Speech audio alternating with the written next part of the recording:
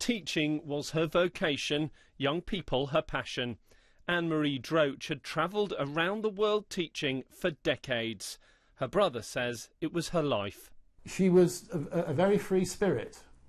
She was very independent, and I think, I know that my sister was very passionate about the work that she did.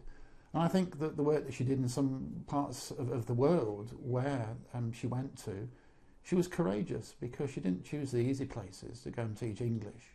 Marie had only been in Bali for 5 days. She'd gone to work with disadvantaged young people near the cultural centre Ubud.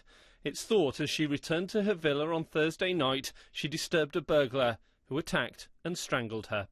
You read about it, you hear about it, and you never expect it's going to happen to you. And then, of course, when it does, it hits you like an express train. And we're all reeling, we're completely devastated by it. My sister's nieces are in bits. Bali media says a construction worker has been arrested on suspicion of murder. Marie's family now have the prospect of flying out to Bali to bring a beloved aunt and sister home. Ben Moore, BBC News.